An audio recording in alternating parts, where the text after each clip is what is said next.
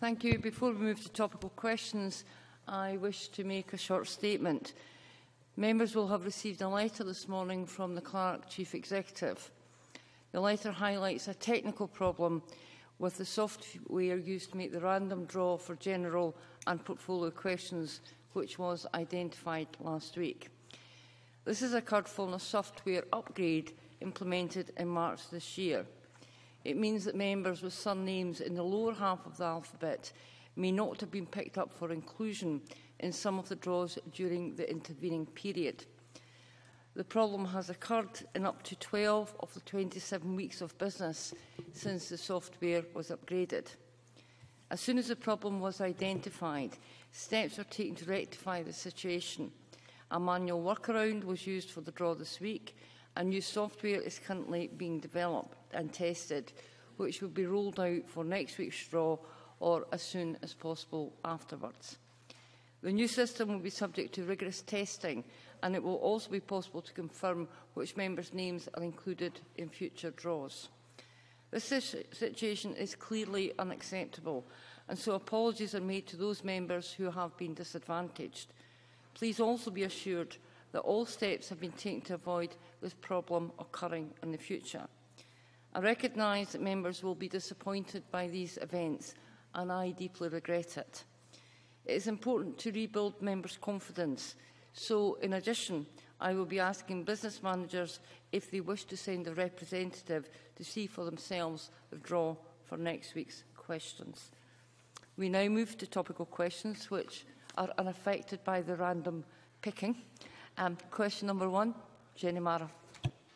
To ask the Scottish Government what its response is to the report by the Independent Review of Primary Care Out-of-Hours Services. Cabinet Secretary, Shona Robertson. The Scottish Government welcomes the report of the National Review of Out-of-Hours Services published on the 30th of November. I want to thank Professor Ritchie for all his hard work in preparing such a wide-ranging and comprehensive report. Given the complex issues involved, we have asked all key delivery partners, including health and social care partnerships, to set out how they propose to deliver the recommendations locally. We'll then use these local plans to inform a detailed national implementation plan, which we will publish in the spring of 2016. To ensure that we see action immediately, I announced £1 million to begin testing the new urgent care hub model recommended in the report. Jenny Marra. I thank the Cabinet Secretary for her response. One of the recommendations involves effective workforce planning and calls for a national primary care workforce plan, something which I and many of my colleagues on these benches have suggested before. Does the Cabinet Secretary now agree with Sir Lewis Ritchie that workforce planning should be taken forward urgently, and what is her timescale for this? Cabinet Secretary. Well, workforce planning is fundamental. It always has been. And, of course, we accept all the recommendations in the report. Going forward, what I've set out in my initial answer is that the detailed national implementation plan will bring together all of the elements of the report in terms of how those will then be implemented by the Scottish Government, by boards and partners. I said I would bring that forward in the spring of next year. Meantime, though, what's important is we get on with the elements of the report. For example, the testing of the new urgent care hub model is very important, and we want to get on with identifying test sites for that, and we're going to be doing that immediately. We very much welcome the funding that's been put in place, the £1 million for the pilot hub testing model, but the Cabinet Secretary will also know that the out-of-hours service across the country is struggling with reports of up to 2 GPs covering whole regions and real problems in Lanarkshire. The Cabinet Secretary says she's going to bring forward how her government will implement recommendations in the spring. But what is she going to do now about the pressure on our out-of-hours service in Scotland? Cabinet Secretary. Well, I wouldn't have commissioned the out-of-hours report from Sir Lewis Ritchie had I thought there weren't challenges in the out-of-hours services. That's why I commissioned him to do this report. The report is excellent. It sets us on the right path to transform our out-of-hours services. Of course, there are short, medium and longer-term aspects of the report, as Sir Lewis lays out himself, but we will get on with the job of transforming the out-of-hours services. Meantime, though, of course, out-of-hours services form an integral part of the winter plans, and there is £10.7 million for those winter plans to make sure that there is resilience in all of our services, and that includes making sure that the out-of-hours services are robust over the winter, and, of course, then the transformation will begin, and the report on setting out how that will happen will be brought forward in the spring, as I said earlier. John Scott. Thank you, Presiding Officer. The Cabinet Secretary will be aware of the different terms and conditions being offered by different health boards to GPs providing out-of-hours services. She will know that while some areas are able to provide GPs for their ADOC services, other health boards, such as Ayrshire and Arran, are moving towards providing ADOC services through the welcome services of advanced nurse practitioners. How does the Cabinet Secretary view this change in provision, and what, if anything, is she doing about it? Cabinet Secretary. Well, of course, one of the proposals within the report is for a national GP performance list for Scotland, and I think that the member has highlighted an issue that boards are often competing with each other for the same GPs. That's why that recommendation, along with many others, is so important in bringing together the out-of-hours services in a more coherent way that stops the position or avoids the position of boards competing with one another. So as we work through the recommendations, we will expect boards to look at their own local plans, both in the short term in terms of reflecting the recommendations on their existing plans, but then getting on with the job of implementing these recommendations. And I think that will make a big difference to out-of-hours services across Scotland, including in the member's locality. Jim Hume. Thank you very much. The review points out that people in remote and rural locations are more likely to report negatively about out-of-hours care, plus concern among people living in these areas re a sense of distance from accessing out-of-hours care. With more than 100,000 patients being treated out with their health board in area in 2014, what assurances can the Cabinet Secretary give to those people living in remote and rural areas that they will have the care they need, when they need it and where they need it? Cabinet Secretary. Well, first of all, Jim Hume talks about people being treated out with the board area, but of course what he's referring to are many people who are treated at centres like the Golden Jubilee Centre, which is a national resource, and I'm sure Jim Hume wouldn't think that was a bad thing for patients across Scotland going to that centre for excellent treatment. In terms of the remote and rural dimension of the report, Sir Lewis spends a good deal of the report looking at the remote and rural challenges. And as we move forward with the recommendations, particularly how the new urgent care hub model will work, I'm keen to test that both in an urban and in a rural and remote context, because we, in remote and rural areas, without a doubt, there is a reliance on the local assets of the community. First responders have a very important role there, as does the ambulance service, as well as the primary care out-of-hours services. So I am very keen that we test this new model in a remote and rural context for its application more widely. Duncan McNeill. Thank you, Presiding Officer. Cabinet Secretary, I agree that this is a well-worthy report. So, I agree with you that we need to make progress on it. The Cabinet Secretary has mentioned the GP contract in 2017, and again today the implementation plan in 2016. I think one of the highlights of the report is that deprived communities are losing out now and could benefit now. And I'm wondering if implementation of beneficial elements of this report could be rolled out prior to these dates in deprived neighbourhoods and communities such as Inverclyde. Cabinet Secretary. Well, Duncan McNeill will be aware that the publication of this report coincided with the publication of some research actually commissioned by the Scottish Government, which highlighted some of the issues that Duncan Miller is referring to. He will be aware, of course, that within the existing contract there is an element of funding for deprivation. The 100 deep end practices receive together around £5.4 million. But as he knows, as I've said before in this chamber, I think we need to go further than that, and that the new contract offers the opportunity to do that. Now, we will have a transition year in 2016 with the new contract, with large elements of the QOF being dismantled to remove bureaucracy. If there's anything we can move on earlier with that, or indeed early aspects of the recommendations from Sir Lewis, then I'll certainly look at that, and perhaps some of the modelling and the testing, we can have a focus on testing within some of the more deprived communities, how this model can work to best effect. Elaine Smith. Thank you, Presiding Officer. Given the report and the research, does the Cabinet Secretary think that it would be appropriate for NHS Lanarkshire to go ahead with plans just to provide a centre in the south and not to have a centre at all in the North Lanarkshire area? Well, as I've said before, and there is no change to this, what we would expect Lanarkshire to do is to look now at the report and apply the report to their services. If the board moves to any permanent change in its out-of-hours provision, because of course it's an interim service that they have at the moment, then that issue would of course come to the Scottish Government. But I would expect Lanarkshire and all of the other boards to make sure that their services are in line with the recommendations of the report, as I've said in this place before. Question 2, Graeme Pearson.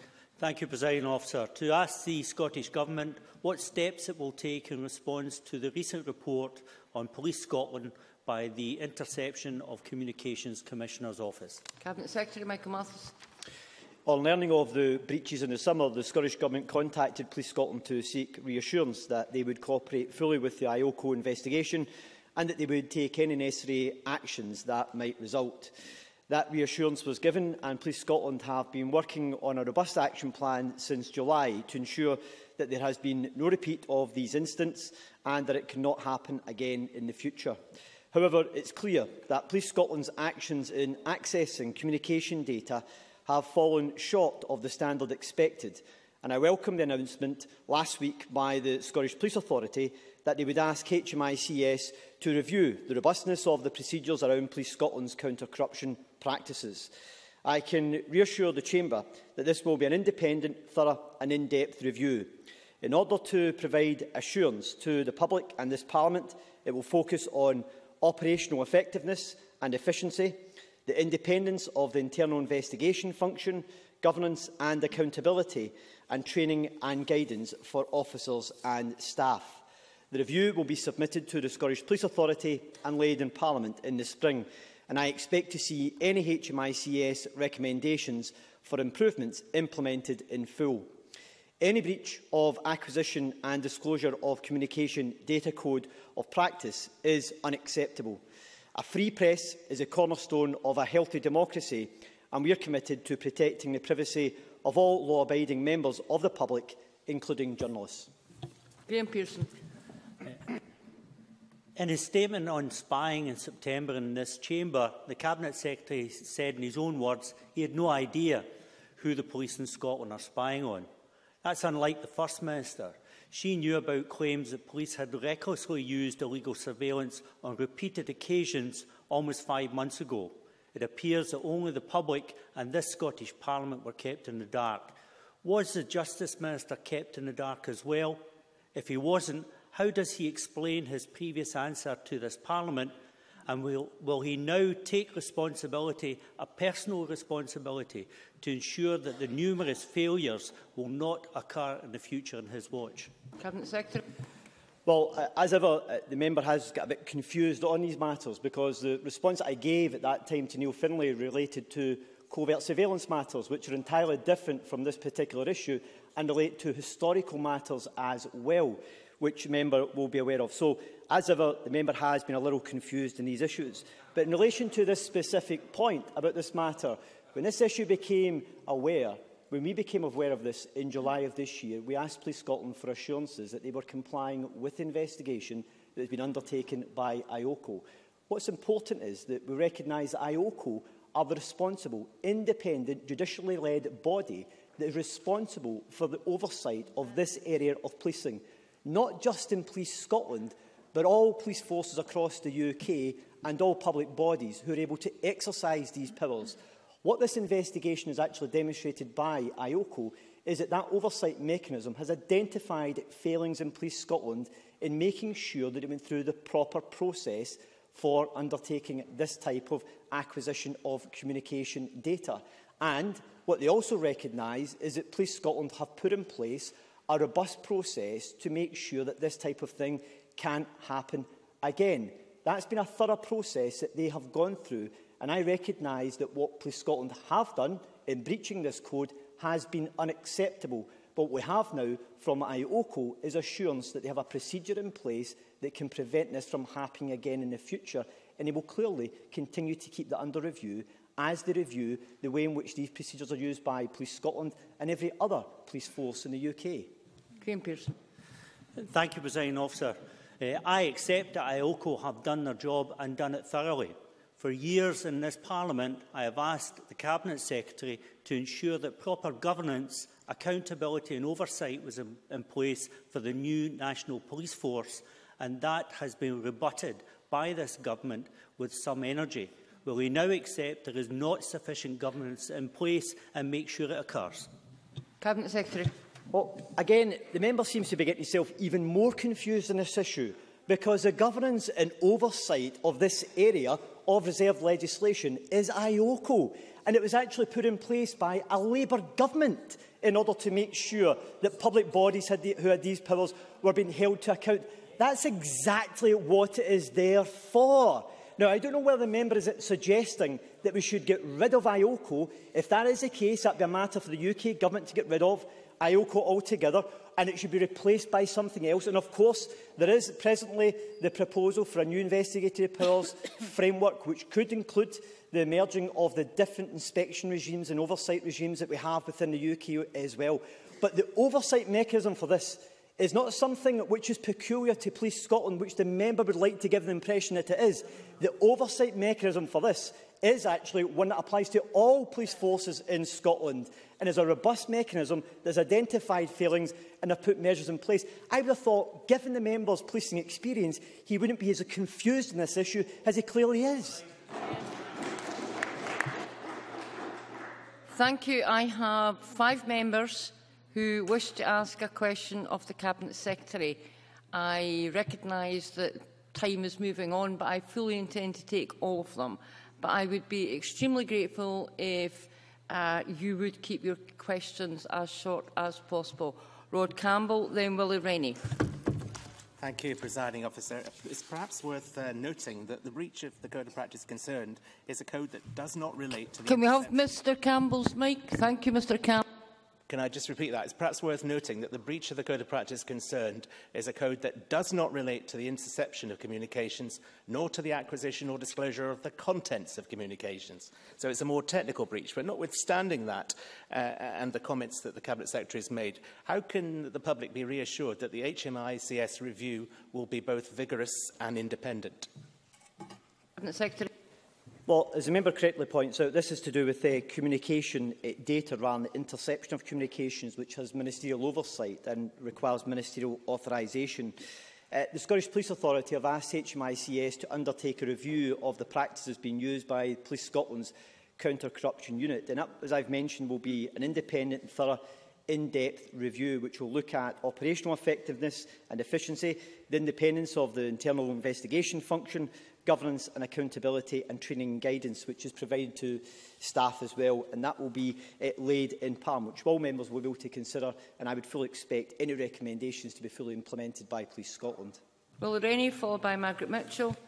What we are still missing from this case is a proper explanation as to who did this and why they did it also. We did a proper explanation to get the transparency that I think members of the public are seeking.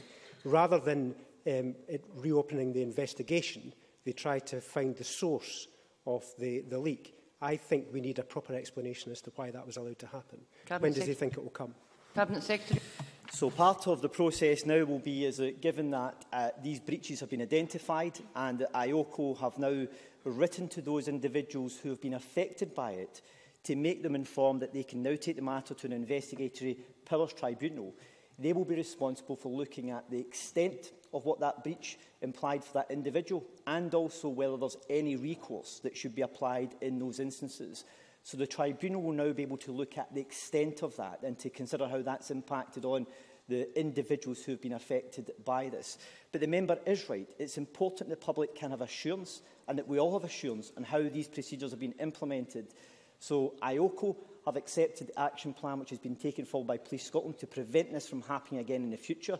They will continue to have oversight of that, and the independent, or the Investigative Powers Tribunal will now be responsible for deciding on the extent of the breach and how it applied to that individual circumstances and any compensation or other matters that should be applied as a result of that breach. Margaret Mitchell, followed by Neil Findlay. Thank you, Presiding Officer. While I accept that the interception of communication is reserved, does the Cabinet Secretary share my despondency that the SPA, despite being responsible for the oversight of Police Scotland full stop, has yet again been caught on the back foot and reduced to admonishing Police Scotland after the fact and then asking HMICS to undertake an insurance review? Cabinet Secretary. Well, I think it's important to understand the process that the investigatory powers legislation puts in place. And the oversight function for the use of investigatory powers is a matter for IOCO in this type of issue. It is not a matter for some other third-party body such as the Scottish Police Authority. Now, what is extremely important is that when an organisation like IOCO identify a breach in those procedures, that the SPA consider what measures should be taken in order to address any deficiencies. IOCO have confirmed that robust measures have been put in place to address these failings in Police Scotland in this particular instance. What HMICS will now do, at the request of the SPA, is to look at the practices and the wider issues within the practices within the counter-corruption unit. That's exactly the area that is the responsibility of the SPA, and by actually undertaking this assurance review, it will look at the wider issues around it. It will not take over the function that IOCO have in oversight of these, which then reports to the Prime Minister on these issues for all forces across the UK. Neil Findlay, followed by John Finney. Public concern here is much wider than communications. The last time I asked the Cabinet Secretary whether undercover officers were spying on activists, he said, and I quote, "I have no idea." Given the revelations in the Sunday Herald over the last 2 weekends, will the Cabinet Secretary now instruct a full independent inquiry into the role of undercover policing in Scotland? Or are Scots the only people in the mainland UK who are going to be denied information and justice on what is an extremely important issue? Cabinet Secretary. Well, this is actually a different matter altogether in relation to this matter. And I know that the Labour benches may be a bit confused on that particular issue. But as I made clear, the issues of covert surveillance are not matters which Scottish Government ministers are involved in.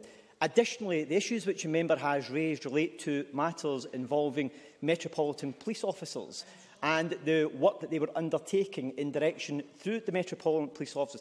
As I've said to the member, if he has clear evidence of officers within Police Scotland or any of the legacy forces that he believes were not fulfilling the procedures set out for the use of covert surveillance, then I'm more than happy to consider these issues.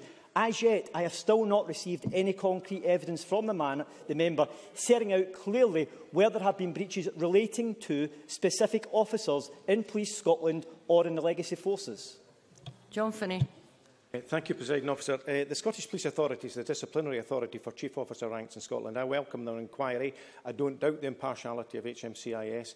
I wonder if the Cabinet Secretary can tell us what status that would have in respect of discipline. Now, also, in relation to Police Scotland, the disciplinary authority for ranks below chief officer is the Deputy Chief Constable. I wonder if he feels there's any conflict of interest there, if indeed there's a misconduct inquiry underway, if indeed there's a criminal inquiry underway in relation to these matters. Cabinet Secretary. I think the member raises a number of interesting points. That's part of the reason for the HMICS review of the way in which the counter-corruption unit have actually been operating some of their practices about accountability and also about the oversight of their mechanisms as well, which could pick up on some of the points that the member has also highlighted.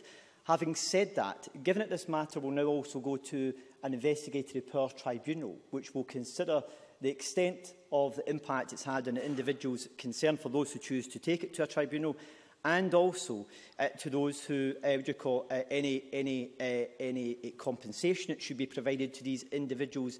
Once that process has been completed, I would expect the SPA and Police Scotland to consider whether there are any further actions that would then be necessary. But given there is due process now in place, and we know that one party who has been affected has already indicated that they would wish to take it to an IPT, then we need to make sure that that process is being completed and fully investigated before any further decisions could then be taken on disciplinary matters. But I do think the member has raised a number of important points, which I've no doubt HMICS will also consider in their investigation. Thank you. That ends topical questions. Point of order, Mr Findlay. Presiding Officer, under the standing orders, I wonder if the Minister would like to... Can we have Mr Findlay's mic on, please? Thank you. Under the standing orders, I wonder if the Minister would like to correct the record. And that over a week ago, 10 members of this Parliament wrote to the Minister raising specific concerns about the activities of undercover police in Scotland. The Minister, maybe his civil servants haven't advised them of that yet, but that has happened. Secondly, any undercover operations in Scotland have to be authorised by senior officers in the force area in which they are operating. I would have thought the Minister would have known that. As the member knows, that is not a point of order for me. What the Minister says is entirely a matter for him. We're now moving to the next item of business, which is a point of order from John Mason. Presiding Officer, on the 4th of November I wrote to you about the abuse of points of order by Mr Findlay, and you wrote back to me on the 18th of November. But it seems to me that if one member continues to abuse the system like this, then it just encourages all other members to do the same, unless some action is taken against them. Can I say, Mr Mason, that is not a point of order. The next item of business is a debate on motion number 15003 in the name of Maureen Watt on the Health, Tobacco, Nicotine, etc. and Care Scotland Bill. Members who wish to take part in the debate should press the request to speak button now.